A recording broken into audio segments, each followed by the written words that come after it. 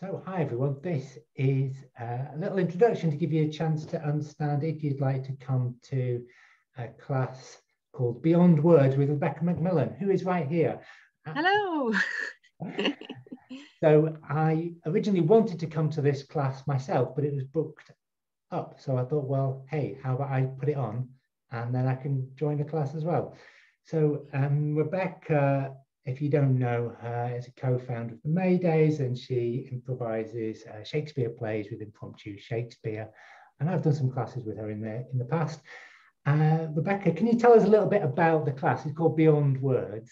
Yes, it's called Beyond Words because the point of the class is to look beyond our dialogue, beyond the things that we're saying in a scene, and to think about the other things that we've got, the kind of connection we have just by physically being there, and how we are, like physically, like the kind of emotion that we bring into a scene, all that kind of stuff, and looking at other things as well, like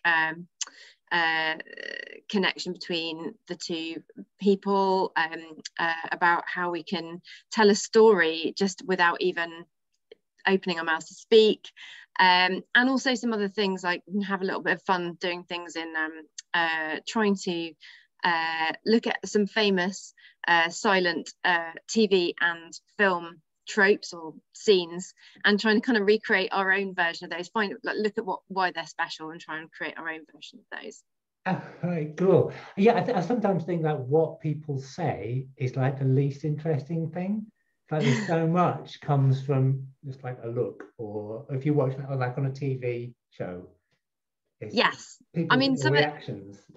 Some of the most famous bits of, like, you know, long-running sitcoms and things, you know, the moments when they're like, here are 10 greatest moments from Only Fools and Horses, and of course it's the scene where he falls over in the pub, right? Like he isn't, like, there is a scene before that leading up to it, but it's those sort of, it's almost physical things or reactions to things that can be more poignant than, or more meaningful than the words themselves. And I think with Zoom as well, the reason why I wanted to do this now, it came from some work that I used to do in one of the Maydays retreats. We're doing silent scenes there, and non-verbal scenes there, just using emotional noises and things like that, and background noises.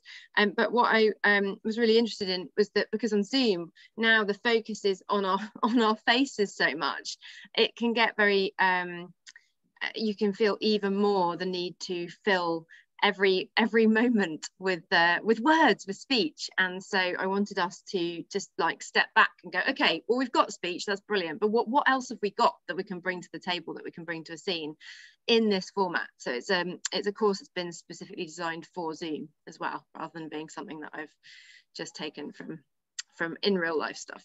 Yeah, right, cool. Yes, it's a bit like being, especially when we're close up, it's like being on film. There's actually there's things we can play with actually, like all this that you can't really do like in person.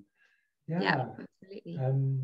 There's something very honest about non-verbal reactions. I sometimes think like words can be a bit of a mask, can't they? And when I don't know, there's something that always strikes me, whether it's a funny thing or a heartfelt thing.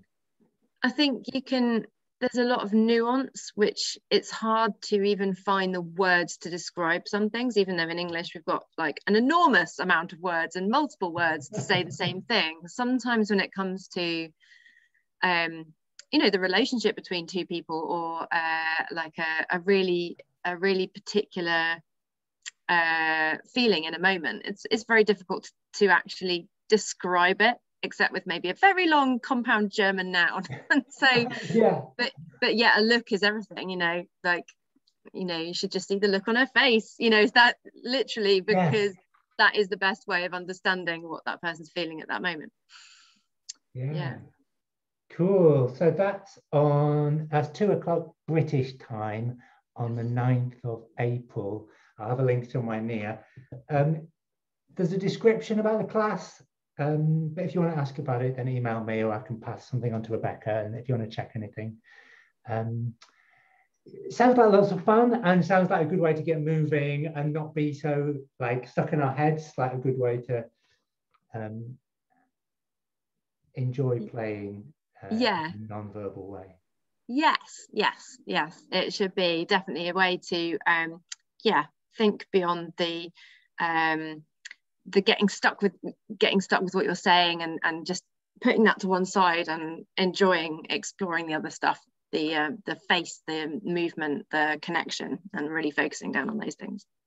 Sounds great. And I'll be able to finally join. Yay! Hooray!